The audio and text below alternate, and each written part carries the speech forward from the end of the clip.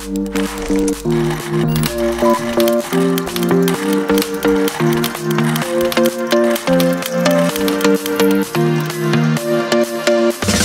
friends, my name is Joseph Schlueter, and I was just recently asked the very intriguing question, what are 7 things you wish you could say to your 7th grade self? Number 1, there's more. I think most 7th graders and people in that age group have a very kind of limited view on what life is about. For them, most of their life and what their time is spent on is school, sports, video games, and friendships. And that's kind of their general worldview, and that's kind of all they feel like they need. But I wish I could tell my 7th grade self that there's so much more. I think the way I see it is kind of like a bird in a cage, and there's like a big cage and it's full of a lot of different things, but there's actually an open door to a life beyond the cage. There's so much more that we haven't seen yet because we're stuck on what's familiar to us and what's easy for us. And so when we step outside of that cage into the more that there is, we see a whole new life. Number 2, follow the leader. I had some friends recently who went out on the streets and decided to go ask people, hey, would you give up everything you have and come follow me? And of course, it's funny, they took a camera with them and filmed all the responses, and everyone's laughing at them, and everyone's like, no, of course I'm not gonna follow you. Because it doesn't make sense for people to drop everything and follow a random stranger. And yet, that's exactly what we see happen in the Gospels. That there was something so captivating about Jesus that the people who saw him, who encountered him, dropped everything to follow him. And that same Jesus is waiting for you, 7th grade Joseph. That he's waiting for you to just see him and drop everything and follow him because he is worth following. Number 3, taking versus transforming. I think it's very easy to buy into the lie that when we begin to follow Jesus, he takes everything away from us. The truth of the matter is that he doesn't take it, but he transforms it. Right, there are these fishermen, and Jesus called them, and he said, I'm going to take you from fishermen to fishers of men. He took what they already had, and he transformed it into something new. Jesus doesn't want to take you, 7th grade self, away from your sports, from your music, from the things that make your heart come alive. He just wants to change the way you do them. He wants to change who you're doing it for. So it's not for yourself, but it's for a higher purpose. Number 4, you can enter now. I love the story of the Israelites. After they escaped from Egypt and crossed the Red Sea, they had about a 2-week journey away from the promised land that they had been waiting for so long. 2-week journey. But what ended up happening is it took 40 years. 40 years for something that should have taken 2 weeks. Why? Because their hearts got distracted. Because they turned to false things to give them happiness.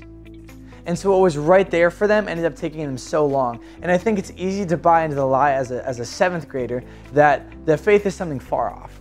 That this promised land, this life of abundance that Jesus promises is so far off. It's something that you'll turn to when you're older or when you have more time for it or just sometime in the distant future when Jesus is saying the promised land, you can enter it now. So why wait 40 years for what you can have right now, today, with your simple yes and your simple giving God your heart? Number 5, you are not too young.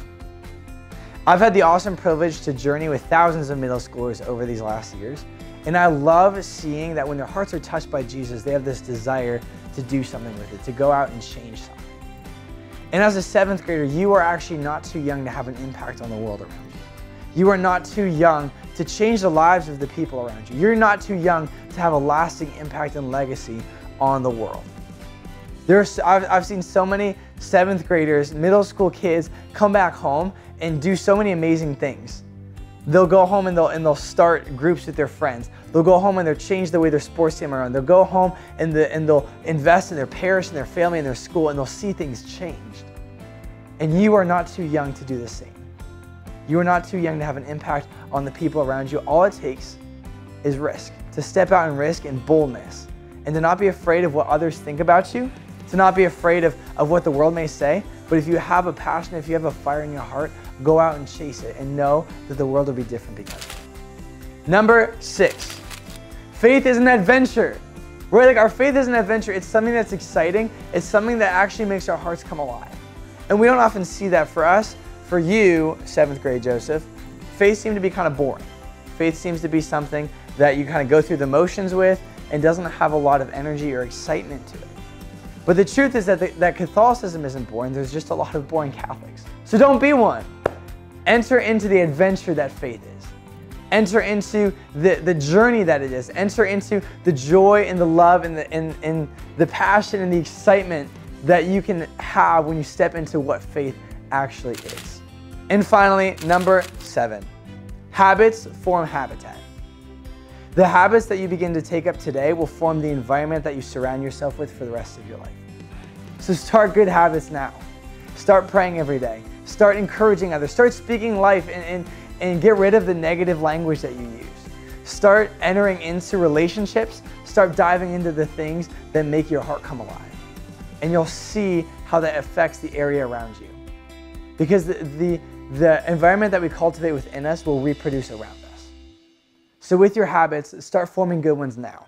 And you'll see the lasting effects that has on you and on all those around you. This has been 7 things that I wish I could tell my 7th grade self. Know that myself and so many others are praying for all you watching, that we've been through this, we were walking through it, that there is a life that's so much more. So step into it. He's waiting for you. And above all, know how truly and deeply God loves you.